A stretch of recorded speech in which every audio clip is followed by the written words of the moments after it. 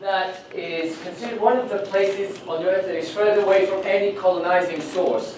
Being colonizing sources here, continents, obviously.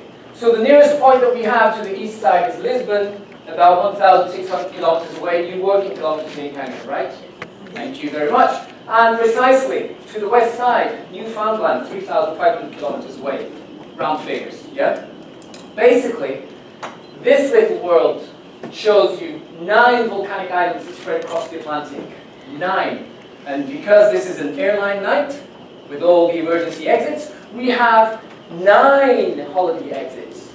2 on the east side, 5 in the central part, and 2 on the west side.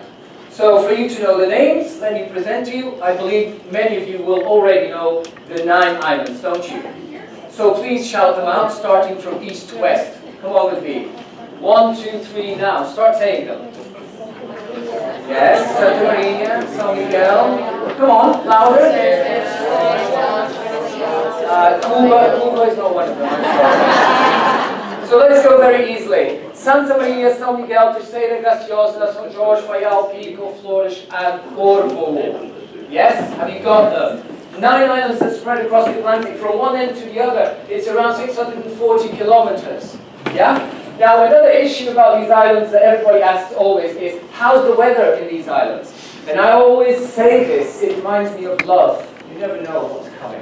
And basically, technically speaking, we have 4 marked seasons. We are a perfect example of the mid-oceanic temperate weather, which is characterized by, number 1, short amplitudes between maximum and minimum temperatures. Maximum temperatures achieved in the summer, average 24 degrees Celsius. Yes, minimum temperatures achieved in the winter, minimum average 14 to 15 degrees Celsius. Okay? Also, rain is scattered along the year, but major difference between the eastern and the western islands. It rains way far less on the eastern islands and a bit more tropical-wise in the western islands. They're more oceanic. Now, let me tell you a little bit about the islands in general. I have to highlight a few things. So let's start by São Miguel. São Miguel is the biggest of the islands in terms of physical size. Yes, we're talking about 70 kilometers maximum length. Yes, 30 kilometers maximum width. It has more than 50% of the total population of the Azores. Total population of the Azores is around 247,000 people. You know it very well, madam. Yes? And basically, São Miguel has more than 50% of this population. Now, if I have to highlight some things about this island, it's precisely these things that we call caldeiras. Can you say this word? Caldeiras. Caldeiras. Yes. A bit of Canadian there. Now, caldeira, why do I mention them? Because they are definitely the fingerprint of the landscape of the Azores. Alright, every island has them, and more than one per island. Now, these islands are volcanic, and you can see the proof, the evidence of volcanism on all of them, but São Miguel is ideal. Like, for example, these hot heated thermal pools, heated by volcanic action. This lady is swimming in a pool with over 42 degrees Celsius when it comes out. So it's really a youth fountain. I'm 85 years old. Trust me. Now also, these islands, and basically São Miguel, is very good to explain to you that although very exotic, they are cosmopolitan. We have 9 islands, we have 6 cities, and the city of Ponta Delgada is very cosmopolitan. We talked about this, remember, madam? That's why I have this picture here. So yes, we are prepared for the 21st century. This is why I mentioned this. Now, the Azores are known for its nature, but it's not just nature. It also has a very strong cultural issue in it. And you can see this in some of its industrial legacy. Like, for example, in this case, tea. We are the only place in Europe that produces tea. It's not the fact if the tea is good or bad, that doesn't matter. It's just the fact that we still use 19th century methods and machinery to produce it. And this is free to visit. So what do I mean by this? We're talking about the Azores are full of living museums, all right, of working factories that tell you a history for centuries. Are you following me? Yes, thank you. Let's go to Santa Maria. Santa Maria was the first island to have been discovered. Christopher Columbus stopped there to put diesel in his ship before he went further, all right? And this island is a good island to tell you a little bit about the contrast of the landscape in the Azores.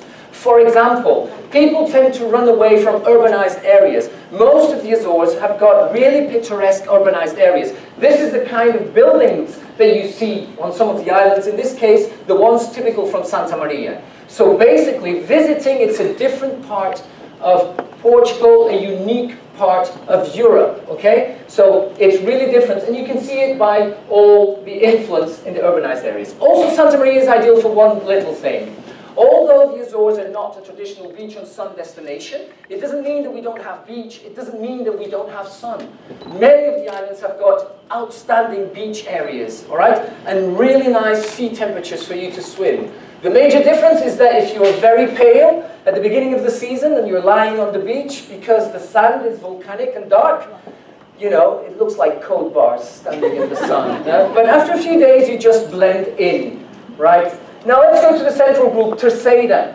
Terceira, this island used to be the belly button of the cultural Atlantic in the middle of the 16th, beginning of the 17th century. Why? All the trading that happened across the Atlantic stopped there. Which means that this island was also very cosmopolitan in those days. And one of the highlights for this island is definitely the city of Angra do Heroísmo.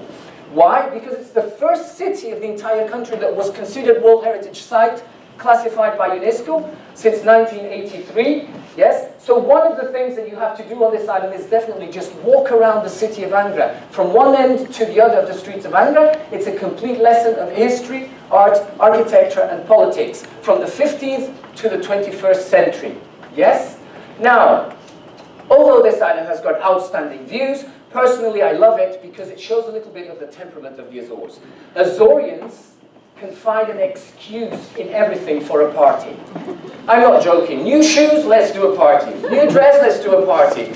Basically, in Terceira, and I always say this, it's not the first time that I say it, these guys know how to have fun. That's why I'm mentioning. I always say they can spend 6 months celebrating Carnival and the other 6 months getting rid of the hangover of Carnival. Yeah? That's in Terceira. So basically, these islands, they all have celebrations going from February till the end of October. There's always something happening. Why Terceira? Because here the popular participation is a bit bigger than in the other islands. Now, Pico, the name says it all, peak.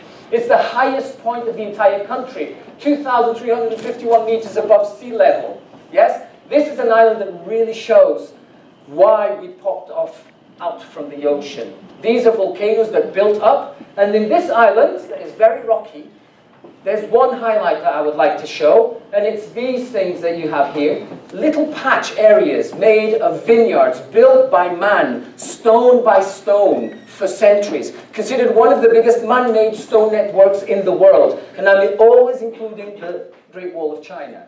All right? The effort that you see there is basically to produce vineyards. It's considered World Heritage Site classified by UNESCO since 2004. Yes? Now, 4 islands, 2 UNESCO sites, natural wonders, you name it, and we're going forward. Now also, this island is one that is very good to remind us of the relationship that we had with the United States, in this case also with whaling. We used to do whaling until 1984, we don't do it anymore, all right? But the legacy is still there. Once again, nature and culture together always. So basically, you can visit the old factories. You can still see some of these boats wandering around during the summertime for regattas. There you go, culture and free to sea, all right? Now, let's go to St. George. I love this island. It's a dragon island, like I call it. And one of the highlights on this island is what we call the feijão. Now, for those that don't speak Portuguese, here's a challenge. Feijão. Can you say this? More wine for this table, please. Feijão. Basically, they are flat platforms at sea level caused either by a landslide or lava flow, doesn't matter. Why are they special? Number one, because they're all different. They have their own microclimate. In one, they produce clams. In other, they produce coffee. In other, fruit. In some, you can go by car. In others, you can only go either on a donkey, on foot, or piggyback. Right? It's like 70, there's 70 of these, 70, living museums, something different to do every single day in this island. Now, also, this island is very good to explain to you something. When we don't have beach areas, don't worry, because this is what you find.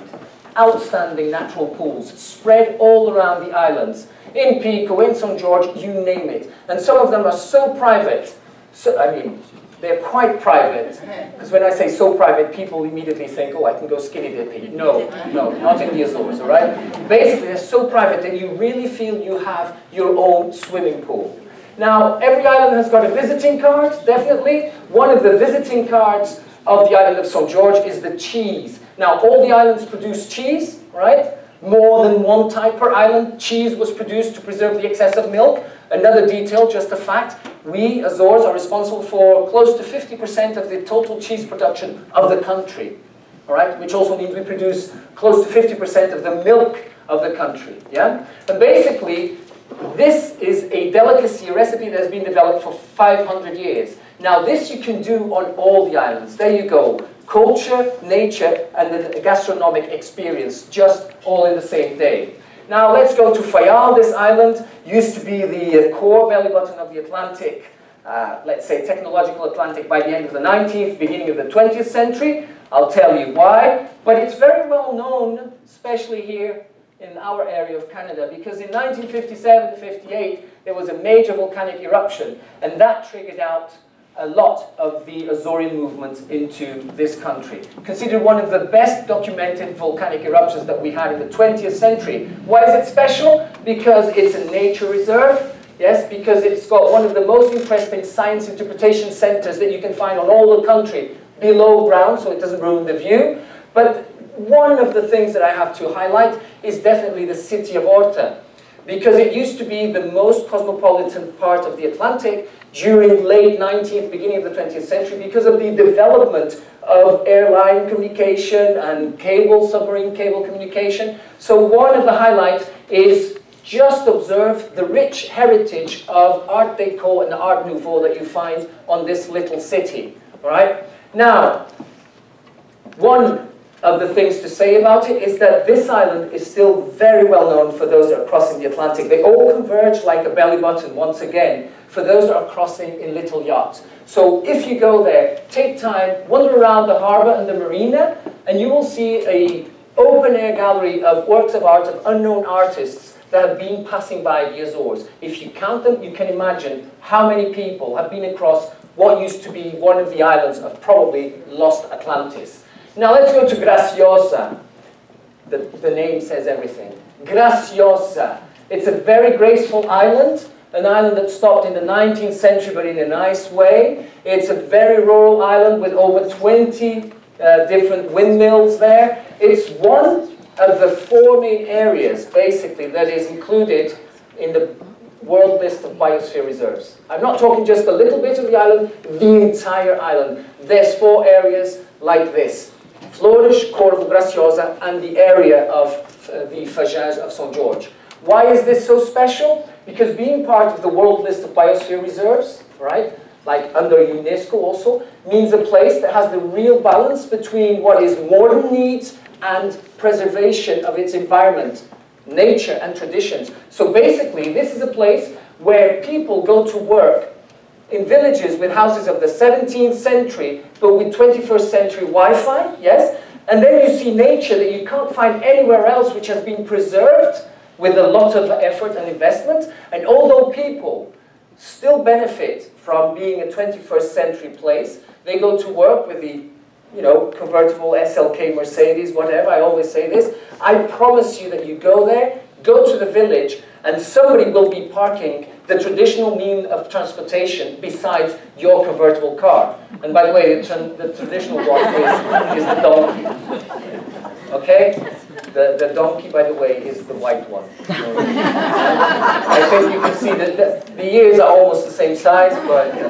Anyway, finally, on the west side, we have Flores. This island, known as being very exotic, known as being very wild, known for the stories of pirates, corsairs, and buccaneers, known for the outstanding waterfalls with over 300 meters of vertical fall. All right? This island is also the big sister of one that you can see there in the neighborhood called Corvo. Now, a visit to Corvo is just to find a unique part in the world. A little island that is 3 by 4 kilometers. 460 people live there. There are roads, there are cars, there's one policeman, one postman, one mayor, one teacher, who is also the mayor, who is also the policeman. Okay? Unemployment, 0%.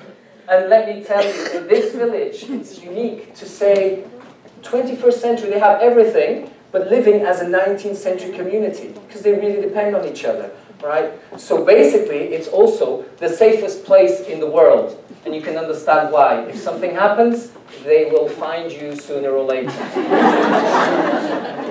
More sooner than later. And basically, Corfu, as the last picture, tells me a little bit of what I've been saying right now. One word to define the Azores. It's romance. In fact, it's pictures like these that explain why the Azores have the highest birth rate of the country. It's true. Anyway, 9 islands. 9 islands that to get there, basically you fly. 5 hours. 5 hours flight. Easy going, non-stop. So all this just on a short flight, and I have my colleagues here that will give you more details. Now, once you get there, there are 14,000 beds for you to stay, and growing, of all sorts. Local accommodation, 5-star hotels, eco-lodges by the beach, in the city, all right? Even the smallest of the islands has a place for you to stay. Some of them are willing for long stays, madam, just answering your question, all right? So it is definitely a place ready to receive you. Now, once you get there, there's definitely things that you have to do. Nature activities are one of the highlights. So one thing you can do, if you're a technical person, you can play golf. It's good to play golf in the Azores any time of the year. By the way, we don't have snow. Okay, last year I was here in Toronto, Mr. Carlos, remember, and it was minus 24 degrees Celsius, something like that. I have a refrigerator at home that goes to minus 18. I have no idea what that is. So golf, we have 2 golf courses on 2 islands, 3 golf courses on 2 islands, São Miguel and Terceira. Easy going from one to the other, all right? Available to anyone that wants to play golf for a few days and enjoy some other activities during the next days. It's ideal for hiking. Why is it ideal for hiking? Number one, there's over 800 kilometers of hiking trails in the Azores, and they're all different on all the islands, signposts, no dangerous animals. I was coming in the airport and I saw some signs, beware of Zika. For us, we think that's a chewing gum. We don't know what that is. We don't have mosquito problems. There's no snakes, no wolves, no bears. Okay? So it's a safe place to walk around 1, 2, 5, 8 hours and come back to your hotel and relax. Also, the Azores are the only place in the world that have the 9 islands included in the global world network of geoparks under UNESCO. So why don't you experience, like I always say, to be Jules Verne, yes, going down to the guts of Earth, yeah? Why don't you go down a volcanic chimney, up a lava tube, swim in a hot heated thermal pool? All this you can do in over 121 geosites in the Azores. Or for example, if you're an adrenaline addict, you can try and do some canyoning. My colleagues here were there doing some canyoning. There they are, very brave. It was beautiful. I won't tell you how they were walking at the rest of the week. But it's outstanding, and 2 of our islands are considered some of the best in the world to do these activities. Now, you can also go whale watching. It's one of the top 5 places in the world to see whales, because we have resident population of whales, but also we're in the migratory patterns of these animals from May to October. Easy going, high success in sightings. Diving, the gentleman back there before we started asked me about diving. The Azores are becoming the hot spot for diving in the Atlantic. Why? Because of the biodiversity. The main currents converge into the Azores because volcanic bottoms make different landscape. And also, remember I told you that we had all the trading going across the Atlantic? So we have wreckage. So definitely, it's a perfect place for you to see dolphins while you're diving, or sardines like this one, yeah? They're quite vicious. This was the last picture of this man, all right?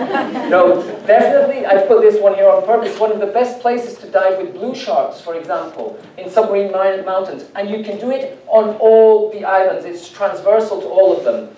Anyway, stand-up paddle, yes? Surf, windsurf, everything related with the ocean. It's ideal. We are islands and it's compact. And all these things that need a swell, well, the Azores have got swell coming from the 4 corners of the Atlantic. So you can always do this any time of the year. And of course, this picture is just to tell you that you can do these activities all combined because it's a compact destination. You don't have to travel for 5 hours, all right, to go and do something. I mean, after 5 hours, you're in the end of the archipelago, all right?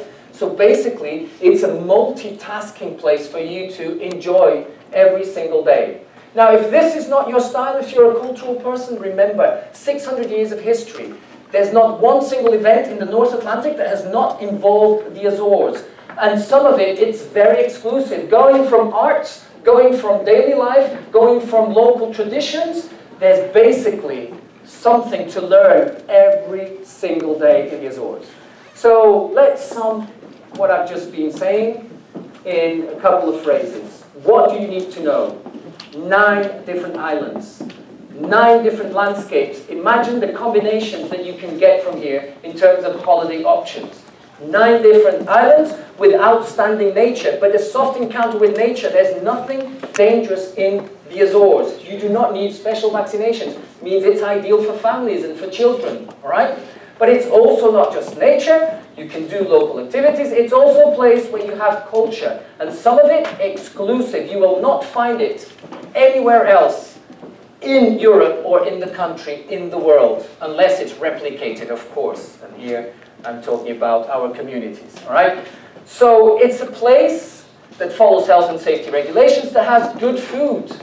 Yes, we treasure our food. With local fresh products, trust me, when we say the fish is fresh, I mean, you can see the harbor just around the corner, right? So basically, local products also. Good food and good wine. It's a place that is safe, like I told you, safe in every way, not just public order.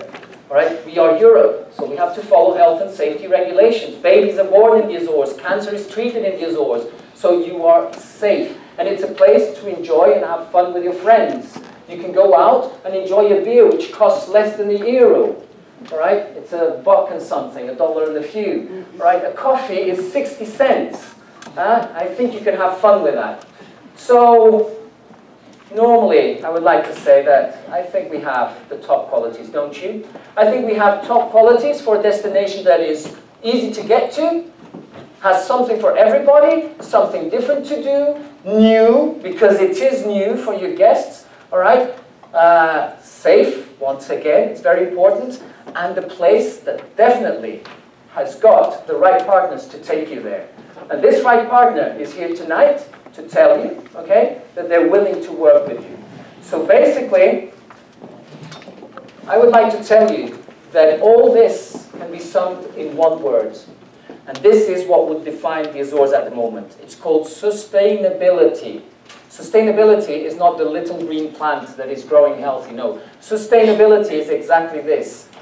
Different things, genuine things, untouched nature, but civilized people, right? This is sustainability. Living for today, thinking of tomorrow. So basically, I hope to see you in the Azores. I hope the message was clear, and trust me, we'll be waiting for you. We have eyes everywhere. Thank you very much.